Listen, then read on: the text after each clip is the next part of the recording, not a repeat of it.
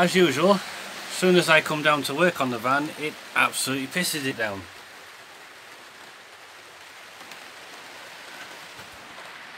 Don't know if you can hear it. In terms of what I've actually done, I haven't done too much to the inside. If I'm honest, I can't remember what I put in the last video, but obviously I've got bits of insulation to still finish off. I got the lights to put back in the original holes. That was where the blue lights were, so they'll be. Ooh, that's cold, which is not surprising. It's actually raining. So yeah, I'm putting ambers in there. I love how the local plant life is starting to take over various things. Yeah, I need to get rid of that actually. It's quite funny how it's gone up the cable that I left for the reversing cam. So yeah, I just need to get rid of some of the shit that's in here. Get rid of all this wood that I've been keeping for various reasons. I don't know why. Finish off the insulation on the windows. Still got to finish off the stickers on this side of the van. Obviously on the outside, of course. So yeah, this is where I'm at after about 7 months. But I've just not had as much time as I thought I would to work on the bloody thing. Obviously work has opened back up again. You know, we're all doing stupid shifts there. So the only time that I have, I spend bloody sleeping.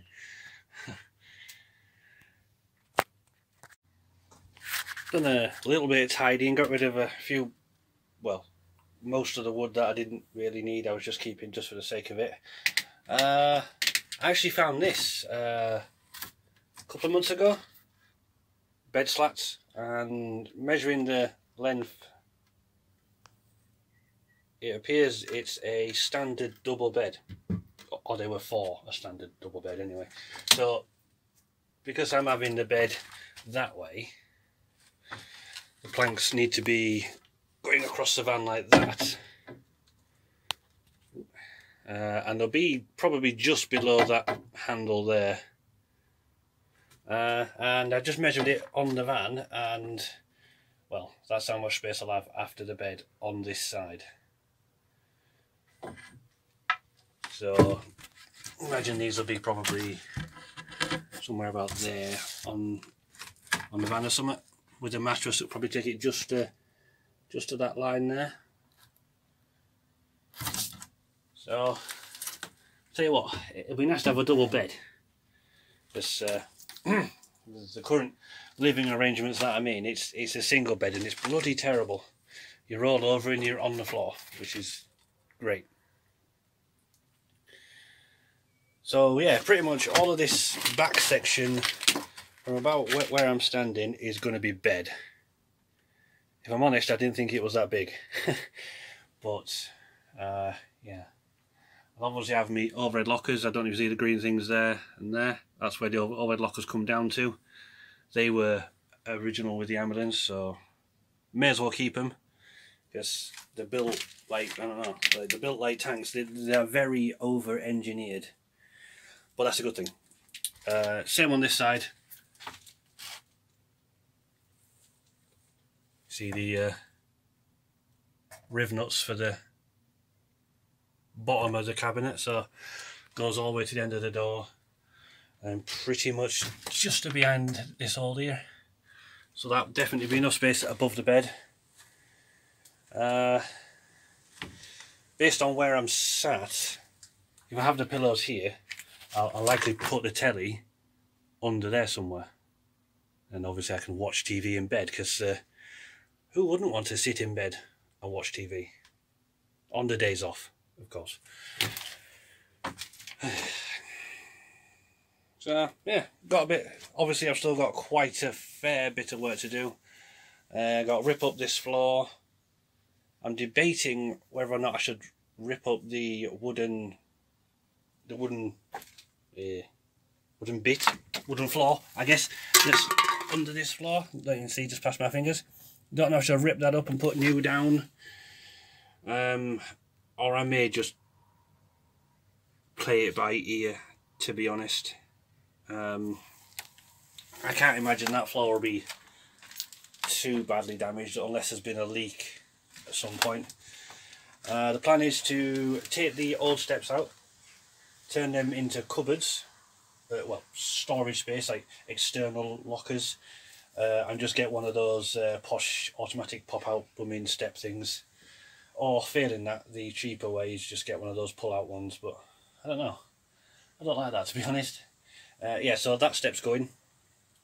I'm going to see if I can turn that into a external locker. Get rid of all that checker plate and the heavy step. Same with the rear door. I've never been able to open that, so I think the mechanism is jammed. So that'll be something fun I've got to try and figure out. Just under all that crap there is actually where all of the hydraulics for this bloody ramp is. So I'll probably have one big outside locker under there. Maybe have my water tank there, or I don't know. There's a fair bit of space under this van, so I want onboard gas eventually. Anyway, want drinking water and grey water or black water, whatever you call it. Yeah, so effectively I want like a self-sufficient van. I don't really want to be having to stop somewhere to go for a shower or stop somewhere to go for a piss, because that just seems pointless to me. And obviously I want all my mod cons in here, so my TV, maybe even my Xbox depending on the power usage.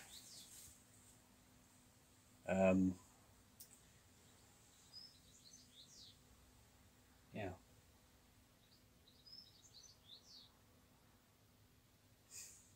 Anyway, yeah, that's it for this one. Again, it's a very short one, but the stuff that I'm doing is just taking bloody ages. Like the decals on the side of the van. Oh, actually, I don't think I've showed you that yet.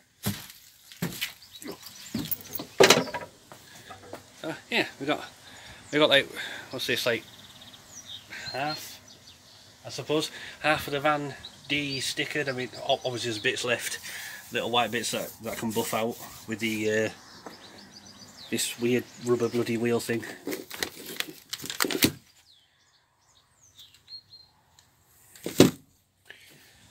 Yeah, so I've got bits to do, still little bits I can buff out, as I was saying earlier. Started on this door. I need to see about, oh God, this bloody paint is away. Anyway, and I need to see about taking that apart without losing all of the internal mechanisms, so I can get to this slot. I didn't see that. So I can get to this slot here. This quarter or this half is not as good, but slowly coming off. But it's just so much work. Like, even if you get the actual reflective stickers off, you're left with this. So you've got to scrape it off again, which then leaves you with that. So then you've got to put a bit of blooming label remover on it, eat all that away until you get to this. And yeah, various people have said, oh, use a heat gun, use this kind of scraper. And I'm like, I've got a bloody heat gun, I've got a scraper, I've got label remover somewhere here. It's just a really slow process.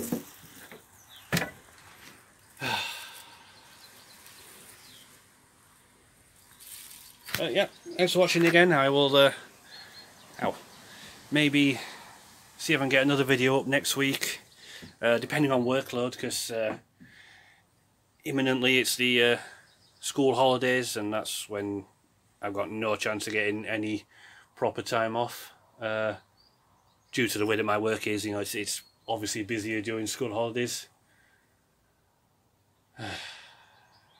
yeah, so see you all on the next one. Thanks for watching.